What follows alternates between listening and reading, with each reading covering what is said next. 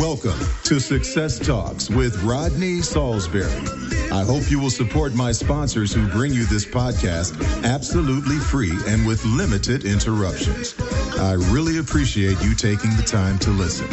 I'll get started in just a second. The reviews are in. The latest book from voiceover superstar and coach Rodney Saulsberry is another runaway hit. Readers from all over the world are raving about his newest title, Tongue Twisters and Vocal Warm-Ups. You can find this and his other titles at the top of the voiceover bestsellers list on Amazon.com. Foods to avoid when you do voiceovers and other important speaking engagements. People are always asking me about the proper foods to eat when they do voiceovers. What is good for the voice and what is bad for the voice? The first thing I want to talk about is mucus. Mucus is always something that is considered bad, right?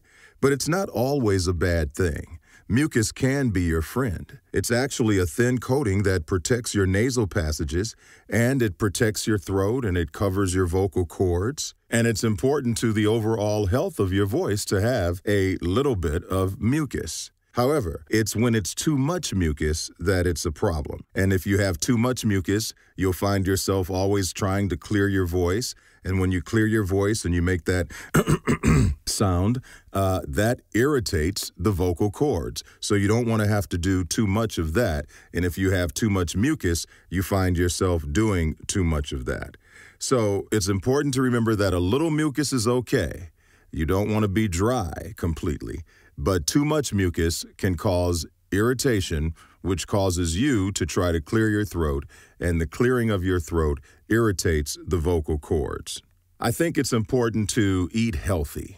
That's really important. Now, I know sometimes you're going to cheat and you're going to want to have the sweets and the different things that you like, but just don't do it when you're about to do a voiceover or when you're warming up to do voiceovers, or if you have an important speaking engagement. If you have a phone call that you have to make that's really important, you don't want to be on the phone clearing your throat and causing a distraction to your conversation. I'm talking about things like coffee, even tea, sodas.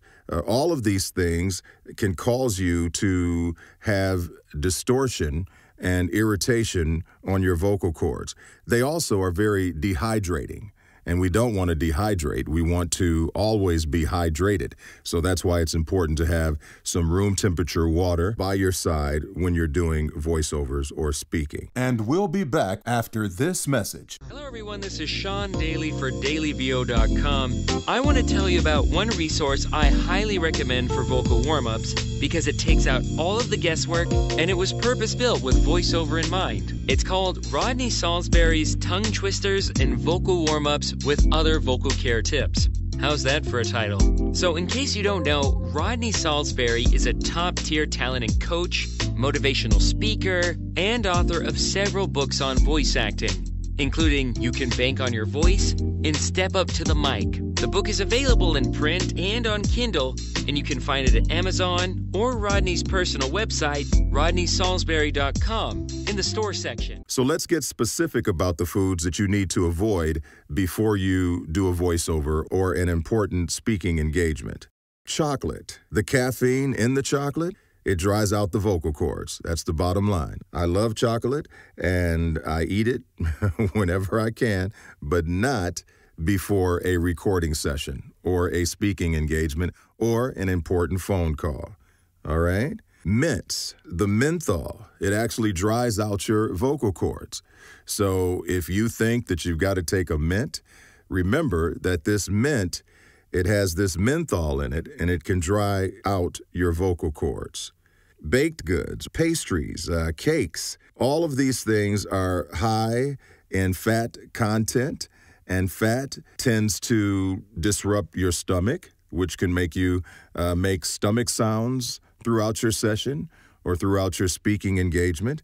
The sugar, all of these things are not good for your voice.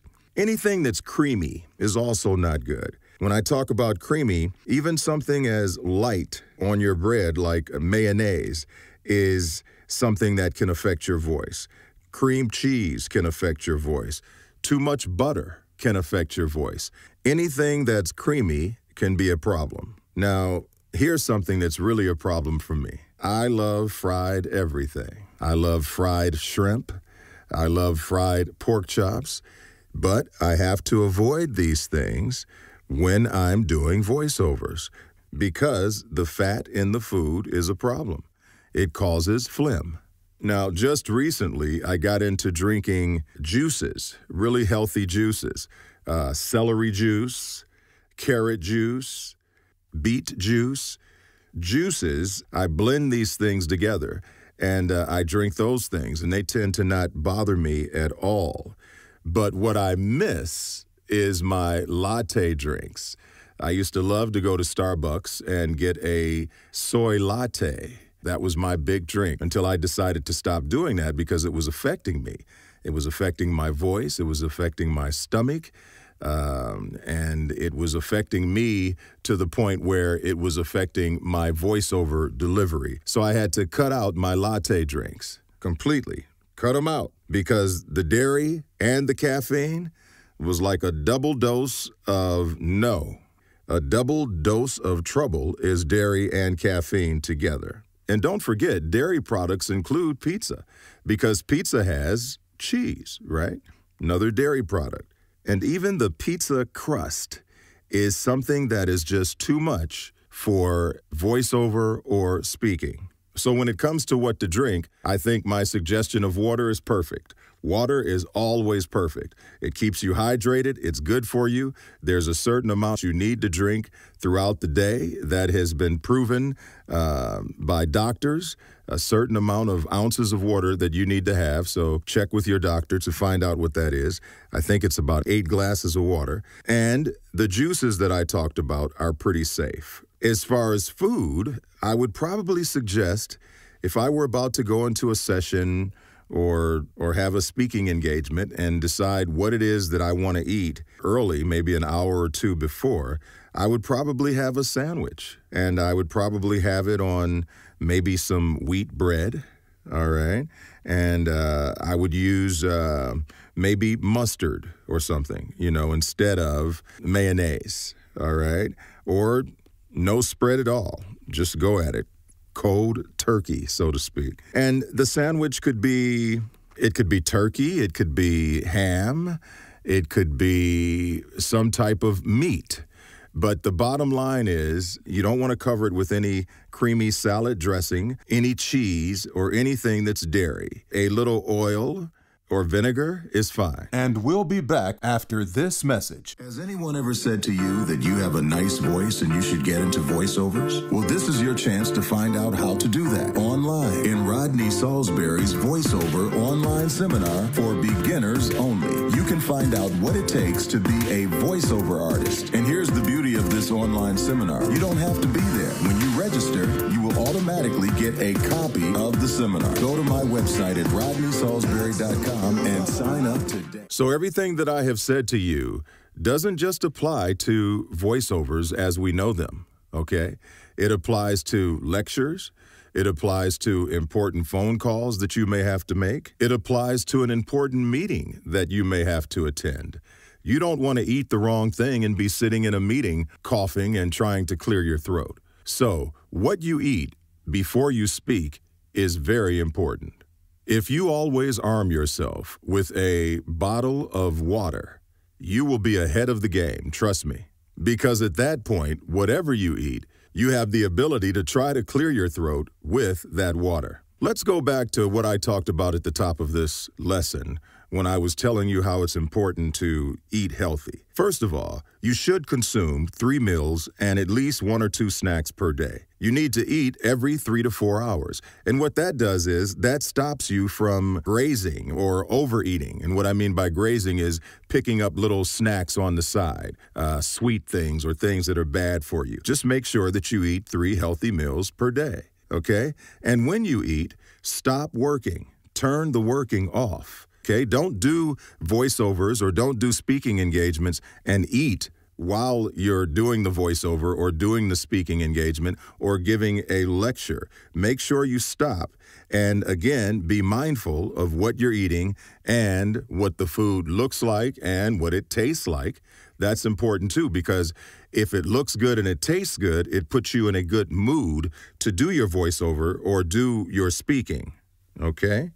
Plan ahead. Plan your meals. The reason we eat bad is because we don't plan. We're just grabbing things on the run. If the night before you plan what you're going to eat the next day, you will tend to eat better. You won't be impulsive, right? You won't make impulsive food decisions.